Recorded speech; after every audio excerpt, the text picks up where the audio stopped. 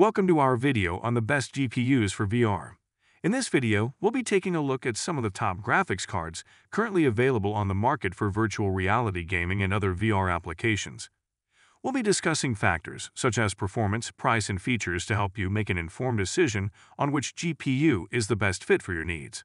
So, whether you're a hardcore VR gamer or a professional using VR for design and visualization, this video has got you covered.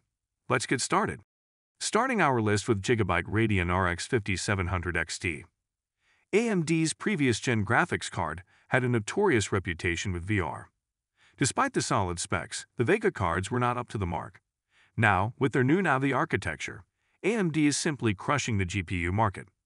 The Radeon RX 5700 XT is a premium mid-range graphics card that is excellent for VR gaming.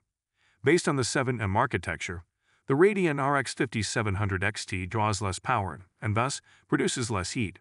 The whole system provides an excellent cooling mechanism, without compromising on performance. With a boost clock of up to 1905 MHz and 8 GB of GDDR6 memory, the Gigabyte Radeon RX 5700 XT MOC is an excellent choice for VR-ready PC builds. In terms of interface, the card has 3 display ports, which is essential for VR headsets, and an HDMI port, which can be hooked up to your gaming monitor.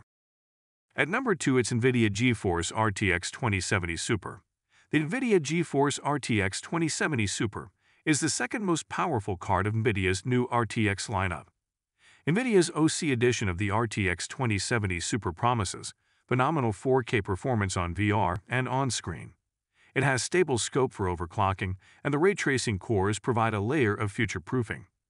With a clock speed of 1770 MHz and 8 GB GDDR6 RAM, the Nvidia GeForce RTX 2070 Super is ready to tackle any game thrown at it. Our only reservation against the RTX 2070 Super, and all the RTX cards for that matter, is the fact that the RTX card has dedicated cores for ray tracing. Since there are no games that support ray tracing in VR, you'll never be able to use the RTX 2070 to its full potential. On the contrary, the ray tracing cores future-proof your system. At number 3, it's MSI GeForce GTX 1660 Super. The GTX 1660 is Nvidia's champion for the current generation budget market. MSI's GeForce GTX 1660 Super is an overclocked and slightly beefier version of the standard GTX 1660. 1815 MHz boost clock paired with 6 GB of GDDR6 VRAM is just enough to tackle even the most demanding VR games. Since there are no cores reserved for ray tracing, you'll be able to push this card to its max output. However, it's worth noting that the peak performance of the RTX 2060 Super is slightly better than the GTX 1660 Super, thanks to an improved architecture. Priced just under $300, the MSI GeForce GTX 1660 Super is an excellent choice for budget VR builds. You'll also get MSI's infamous Afterburner companion software that allows you to monitor and even tweak your GPU. At number 4, it's MSI Gaming GeForce RTX 2060. Just over the $300 price tag, the RTX 2060 is the most affordable offering within the RTX line, the newest line of GPUs by Nvidia. As mentioned previously, you can't actually push the RTX 2060 to its peak performance. However, we'd recommend you opt for RTX 2060 over the GTX 1660, given that you can afford it. Despite the similar specs, the RTX 2060 performs slightly better than the GTX 1660. Furthermore, it adds a layer of future-proofing to your VR build. As ray tracing becomes more common, VR developers will use the technology. Nvidia put out a long press release explaining how ray tracing can change the whole VR industry. Here, you're looking at a factory overclocked speed boost of 1710 with a 6 GB GDDR6 VRAM. 2 angled blades keep the GPU cool without rising on the decibel scale, while the Afterburner allows you to measure things such as temperature. There are 4 outputs, 3 display ports, and an HDMI to support all kinds of output devices. At number 5, it's the Sapphire Radeon RX 580. The Sapphire Radeon RX 580 should be your GPU of choice if you're looking for the cheapest GPU that allows you to play VR games on AMD's end of the spectrum.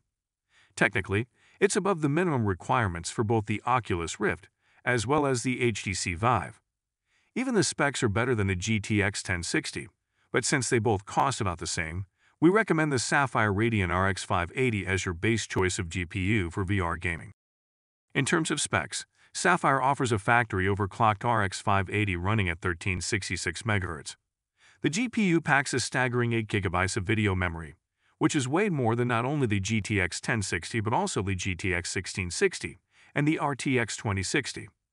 In addition to a number of AMD proprietary software, RX 580 comes with Liquid VR technology, which ensures a stutter and lag-free gaming experience in virtual reality, basically FreeSync for VR. It's an extremely powerful GPU for VR gaming and gaming in general.